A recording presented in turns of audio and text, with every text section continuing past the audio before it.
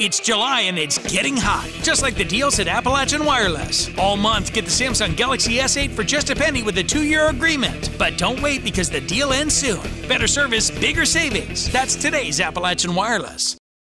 It was an emotional day today here at the Floyd County Justice Center where Kyle Collins appeared before court for his arraignment. 23-year-old Kyle Collins of Berea is accused of failing to stop after hitting 60-year-old Larry Hinkle on Route 979 at Teaberry on July 1, 2017. Hinkle was pronounced dead at the scene.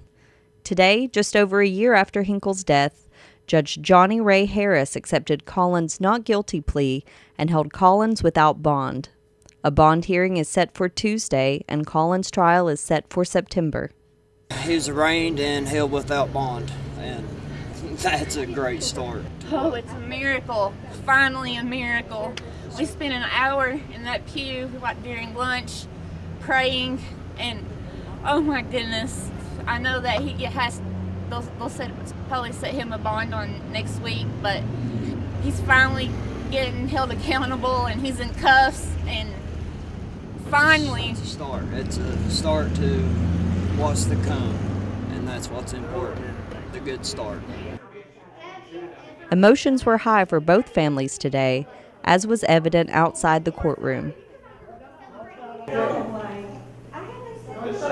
Yes, you have. Don't I have Hey! Well, you may raise the voice besides me, we'll go jail. I'm sorry they're hurting, but we've hurt a long time.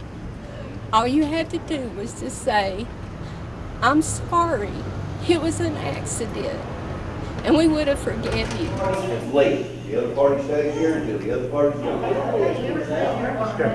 Reporting in Prestonsburg, I'm Polly Hopkins for EKB News.